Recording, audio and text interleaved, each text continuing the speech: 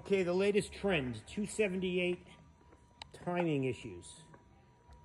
Anybody watching this video probably knows about the shit show that lurks beneath the hood of this car when the timing is off. All right, don't mind the mess. Check out the new forklift. I bought that off Facebook for $2,600. Whoo, score. Cleaned it and painted the wheels. Anyway, so let's look what we got here. So, car comes in, blah, blah, blah, timing, check engine light, oil won't pass inspection, can't fix it. The mechanics have been throwing parts at it for like a month. So now it comes to my shop.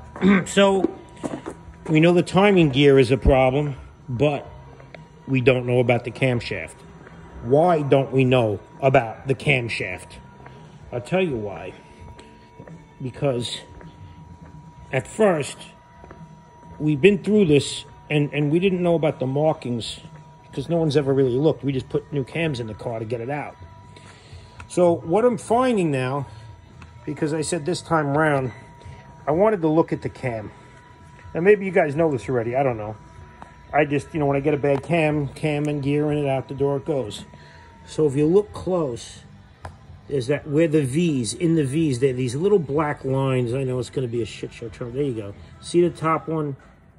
Okay, there's a little black line in that V, and then there's a little black line in that V. They are no longer lined up. So with that said, technically the camshaft's no good.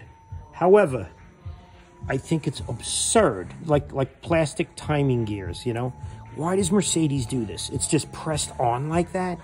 Really? Okay, so what I'm doing is I'm making a tool that fits over this. That notch fits all the notches, and I'm going to set a jig up where I affix this in a vise, and I'm going to make the adjustment to line this back up, and then I'm going to have it welded. Well, we're going to weld it.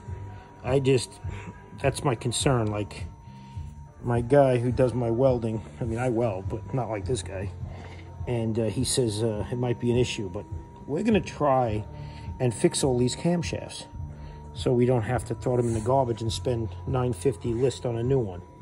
So if anybody, 278 camshafts, how to tell if they're bad, look for those two little lines, and if they're not lined up with one another, you got junk. I don't know, you could try just twisting it back in place and hope for the best, but if it came out once, I'm sure it'll come out again. But just another bad idea by Mercedes. The best car in the world. I'll be the first to tell you that, but they do some stupid crap sometimes, and this here is one of them.